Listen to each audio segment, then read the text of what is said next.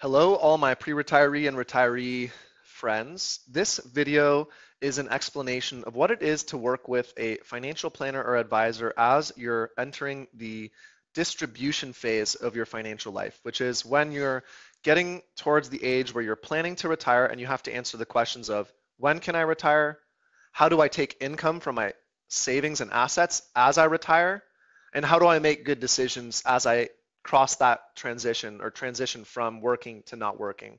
So this video is designed for you if that's the place you're in. It's going to explain what are the tools financial planners use, how do I work with clients in that way, and just educate you on the things that you have to consider and questions to ask. So this is titled Expanding the Life of Your Assets, because the idea is how can you make your assets last as long as possible because you've worked hard for them and you should keep as much of that money as you possibly can. Okay, so let's set the stage for this presentation here. So we're going to start by discussing what I call the ideal pre-retirement scenario. When you're employed, your income and expenses generally look like this, and this is the ideal pre-retirement scenario. You have $100,000 of after-tax income, let's say. Your annual spending is $85,000, so you have lower expenses than you have after-tax income, which allows you to save, which is what this green bubble here is. And that green bubble allows you to build wealth over time when you're in the pre-retirement phase so that you have wealth when you're planning to retire. That's the ideal scenario. When you retire, you face what's called the income inversion. The situation reverses and the predictable income you had, usually either through your business or through your employer, goes away, and you end up with lower income that's lower than your desired spending. So you have expenses, let's say, that go down, but they're higher than your income. So maybe expenses of $75,000 a year to meet your desired standard of living in retirement. And then you have an income, usually through Social Security, most likely, maybe a pension, maybe other forms of guaranteed income like an annuity. And those comprise something, usually less than your expenses. In this case, for the example, we'll use the number 45,000. And that leaves you with this red bubble here called the gap. And the gap is that $30,000 per year difference that you need to figure out how to make up through retirement assets. And that is what retirement income planning is. Retirement income planning, which I believe is the pillar of a good transition into retirement that should be done several years in advance of retirement, is the process of closing the gap. It's figuring out how to fund this red bubble here, this $30,000 bubble, through the best decision-making and distribution of assets. Okay, so now we arrive at two primary retirement goals that should drive the decision-making process for how you fund the gap. The first is that your money should outlive you, which means that you end your life and you still have money left, so that you didn't have the inverse scenario, which is you're still alive and maybe you might live 5 or 7 more years, but you've run out of money and now you might have your long-term care needs or your medical needs as you reach end of life, but you have no money to fund it. So we want a plan that allows you to meet all your needs, but have your money outlive you. And then the second is that you need to have a reliable income strategy that maintains a predictable standard of living. You in retirement will have a certain baseline level of expenses, and those don't change. But if you have to change how much you can draw from your portfolio because one month the market didn't perform very well, or because you don't have a good plan, and all of a sudden you have to go from taking $5,000 a month to $2,000, that is no way to live. And that is not a plan. That is just chaos. So your goals, your retirement planning work has to achieve both goals, that your money outlives you, but you also have a plan in place that allows you to take reliable income rather than having the chaotic bounce back and forth.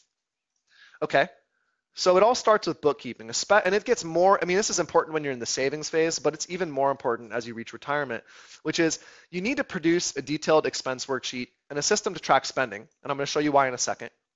Then you have to check in on it regularly.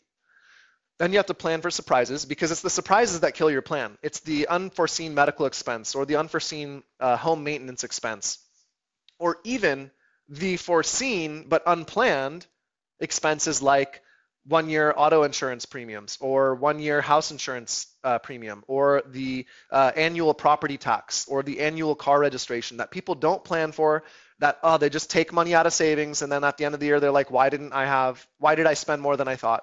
Because it wasn't planned for. So then what we want to do is set up sinking funds. Sinking funds are just savings accounts where you set aside money for one-time expenses that you can foresee or estimate you might have, and they act as self-insurance for those surprises, basically. And then you have to do all this because you need to know what you will spend, because you need to produce an income from your own assets that is in excess of the spending after accounting for taxes. That's really critical. You need to know what you're going to spend because you need to take an income in order to make up that gap, but then you also need to account for taxes on the income you take out of your assets. If you're using things like brokerage accounts or 401k or traditional IRA or anything like that, you're going to pay tax when you take a distribution. So if your gap is 30,000 and you take a 30,000 distribution out of a traditional IRA, it's not going to be sufficient to meet your needs because you're going to pay tax on that $30,000 distribution. So you have to account for a higher distribution. We'll talk more about that in this presentation. So as a financial planner and advisor, the question is, how do we optimize the probability of achieving our 2 primary retirement goals? And that's what I do with clients. This is a slide that's taken from a research study that was done to find out what are the decisions within a individual's direct power that can help them improve the amount of retirement income that they can draw, either by keeping more of their money, giving less up to the government, or by having better rates of return, or just better decision making. These are 6 categories in which foundational decisions must be made that will help increase the overall retirement income value that you can derive, and that's where the title of one of my presentations come from. Increase your retirement income by up to 30%, because the idea is through good decision making that has nothing to do with portfolio performance, you can potentially increase your retirement income, and which means basically stretch your money out longer. So let's talk about a few of these. The first is Social Security claiming. When you transition to retirement, you have a very critical decision here to make.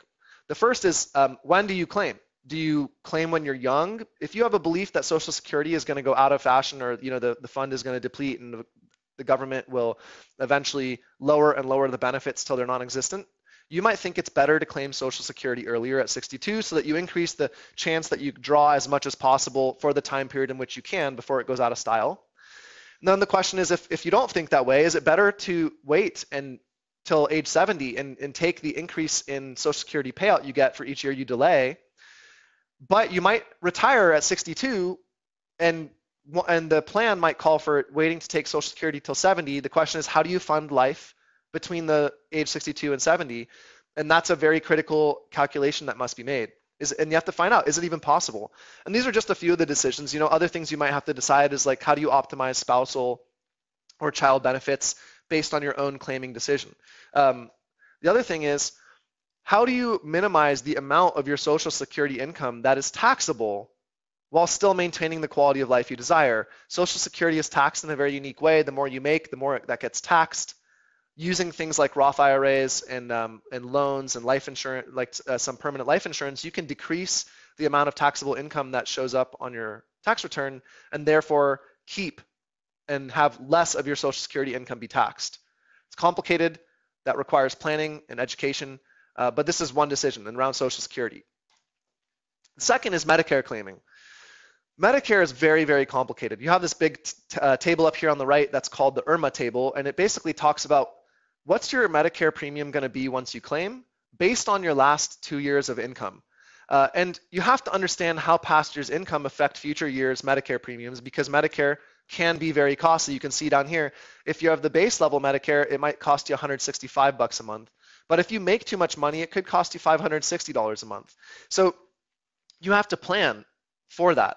And then the next question that arises is, when should you privately insure or supplement? You might be a federal employee and have access to federal employee health benefits. The question then arises, do you do both? Do you take FEHB and Medicare? Do you get rid of one and keep the other? How do you blend things? Or when do you privately insure if you have the ability to and have the assets to do so? When should you privately insure? Next thing we're going to talk about is tax planning. So the first thing here is, how do you avoid and manage the tax torpedo? I kind of alluded to this in the last slide. The tax torpedo is a point at which you make too much money and then more and more of your Social Security income gets taxed. So through creative and planned distributions through things like Roths and other vehicles, you can limit how much of Social Security gets taxed. It requires careful planning. The other thing is, when should you do Roth conversions? Converting money from a traditional to a Roth account incurs taxable income in the year that you do it. That can affect how much you end up paying in Medicare. It can also affect how much you end up receiving in Social Security, or how much of your Social Security is taxable. And so this has to be calculated. It's not just like a spray and pray approach where you just do Roths because you can, Roth conversions because you can. It should be calculated. Then the next question is, how much should you take in distributions? And from which accounts? Because different accounts get taxed differently. Pre-tax accounts, after-tax accounts, Roth accounts, they're all taxed and treated differently. Then the last one here, which is the critical one, is how do you draw income in excess of spending that is net of taxes? That's the whole calculus, is you have to plan for taxes, you have to figure out how to draw it, and you have to figure out how to do so in a way that limits how you're taxed.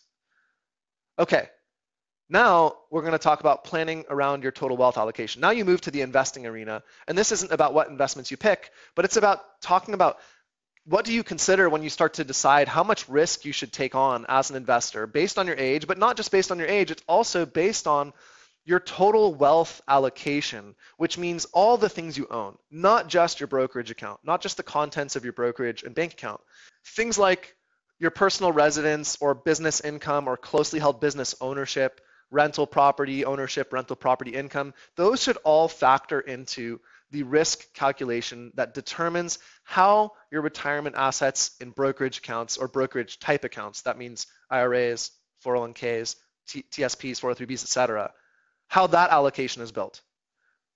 That planning can help reduce risk and improve performance over time. The second thing is, when it comes to investing, what's called asset location. So this is, are you choosing the right account types to put the right investments in? This is a very complicated topic, but just to give one simple example, the simplest example I can, it's not simple, is generally you're going to want stocks or equities in brokerage accounts, because in brokerage accounts, these are taxable, not tax advantaged accounts, because you can use long-term capital gains for things that appreciate over time, and stocks generally you're buying them to appreciate in value and sell over time. Long-term capital gains has the most favorable tax treatment. The second is stocks generally pay dividends, and dividend income is taxed at 20%, as compared to bonds, which pay interest income, which is taxed at your income tax rates, and also has state income tax in some cases, depending on what type of bond. Then the last thing is you have the ability to tax loss harvest in a brokerage account, and tax loss harvesting can be a very useful tool. So these all make a case for stocks and equities in brokerage accounts. Conversely, bonds or buy and hold investments like ETFs and things like that should probably go into retirement accounts, because they pay sometimes, bonds pay current income, and those you want to defer the income so that it can be reinvested and continue to grow your total asset value.